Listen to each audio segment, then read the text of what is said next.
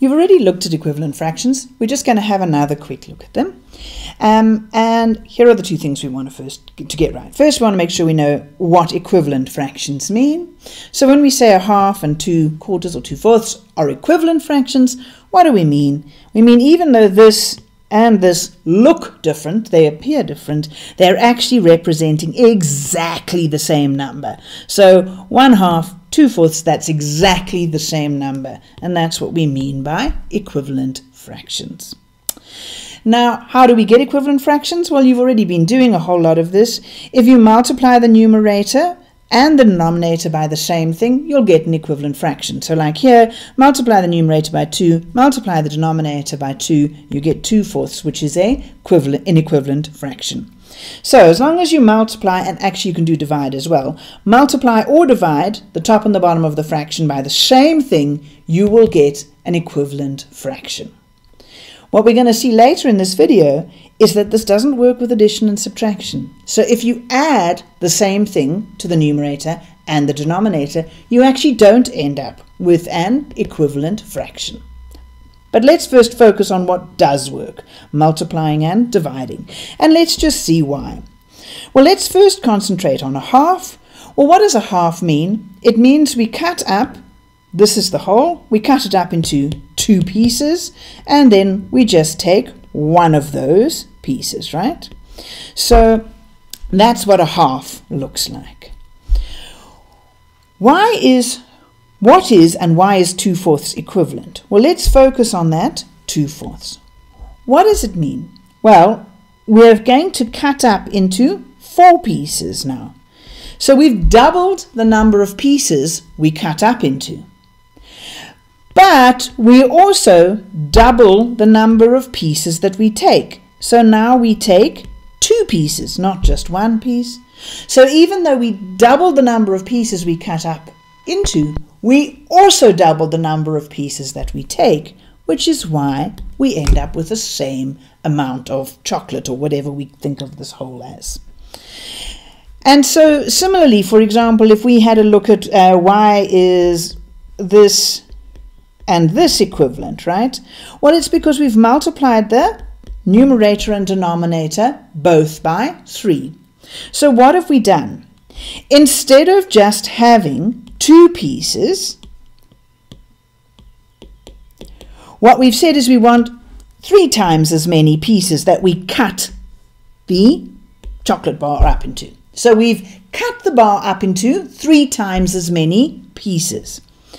But we also are going to take 3 times as many pieces, and so we end up with exactly the same amount of chocolate as we would have if we took a half.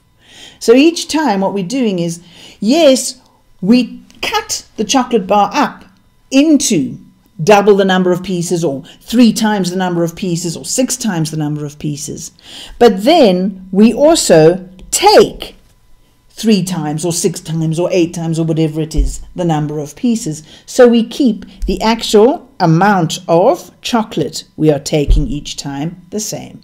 And that's why it works. Multiplying or dividing numerator and denominator by the same thing gives us an equivalent fraction. It gives us the same number, the same amount. So let's look at the idea of what might happen if you add the same amount to the top and the bottom. Do you end up with an equivalent fraction then? Well, let's have a look. A half, we know, it's just the 1 piece out of the 2, right? So there's your half. Now what would happen if you added the same amount to the top and the bottom? So let's add 2 to the top and add 2 to the bottom. You're going to end up with that amount. What will it look like as a picture? Well, you've turned the bottom into having 4 pieces, right? And then you want to take 3 of them. 1, 2, 3 of them. Can you see quite clearly that this thing here is definitely not the same amount as that over there? So adding the same to the top and the bottom does not give you an equivalent fraction. And this is a very important thing for us to note and to remember, that if we want an equivalent fraction, we must multiply or divide numerator and denominator by the same amount. If we add or subtract the same amount to the top and the bottom of a fraction, we don't end up with an equivalent fraction. Alright, so say I'm asked to find a whole lot of fractions that are equivalent to 3/5. Well, you know now, as long as you multiply or divide the top and the bottom of the fraction by the same thing, you will get an equivalent fraction. So if we multiply the top by 2 and the bottom by 2, we get an equivalent fraction. And if we want to write that nicely, it's just 6/10. And so 6/10 is equivalent to 3/5. If we multiplied the top and the bottom by 10, let's say, as long as we do the same to top and the bottom, and we write that nicely as 30 over 50, 30 over 50 is exactly the same number. It is equivalent to 3/5. Or we could multiply the top and the bottom by 101, in which case we'd get 303 over 505, and that is going to be exactly equivalent, exactly the same number as 3/5. And if we multiply the top and the bottom by anything x, we are going to have exactly the same number as 3/5. And if we write that nicely, just remembering how we write things nicely in algebra, that's just 3x over 5x. And that's equivalent to 3/5. Can you see here as well, if we started out with 30 over 50, that is 3 lots of 10 over 5 lots of 10. We can divide top and bottom by 10, because remember, equivalent fractions, if we divide the top and the bottom by the same thing, we get an equivalent fraction, and we just get 3/5. If we had 303 over 505, that's just 3 lots of 101 over 5 lots of 101. Divide the top and the bottom of the fraction by 101, you get the equivalent fraction, which is 3/5. And so with 3x over 5x, we know that 3x just means 3 times x, and 5x just means 5 times x.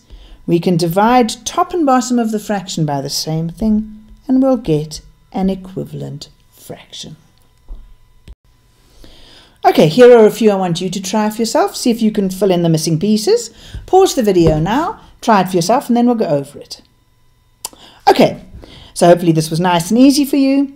Here you saw that you multiplied the 6 by 2 to get 12, so you must do the same thing to the numerator, and you'll get 10/12 is equivalent to 5/6. Here you multiplied the denominator by 10, so you must multiply the numerator by 10, so you'll get 50 over 60. And here, to get from 6 to 6x, you had to multiply 6 by x, so you must multiply the numerator by x, and so you'll get 5x over 6x is equivalent to 5/6. So just to end off, I'm going to do a quick recap. The story we've learnt about here today is that if we multiply or divide the top and the bottom of a fraction by the same thing, we get equivalent fractions. So say, for example, we have 3 times 2 over 7 times 2, right? This is just going to be exactly the same as 3/7. Because multiplying top and bottom of the fraction by the same thing gives you an equivalent fraction. So in fact, we can actually just cross out those 2's. And what we'll see when we get to algebra is this is exactly the same story. If we have 3x over 7x, right, we can just divide top and bottom of the fraction by the same thing, and we will get an equivalent fraction. So 3x over 7x is just equal to 3 over 7. This is not going to be the same if we've got addition or subtraction. Addition or subtraction are danger. They don't work nicely. So if you see here, if you've got 3/7, right? 3/7 is just a bit smaller than a half. What's 3 plus 2? It's 5. 7 plus 2 is 9. Can you see 5/9, 3/7? Those are not the same thing at all, right? You cannot just simply cross out this 2 and this 2 and imagine you've got the same thing, right? 3/7, 5/9 are not the same thing. And we will see when we get to algebra that if you end up with 3 plus x and 7 plus x, you cannot just cancel those x's. The plus here makes it a problem. And you have to be very careful with what you do. You cannot just cancel when you have addition at the top and the bottom.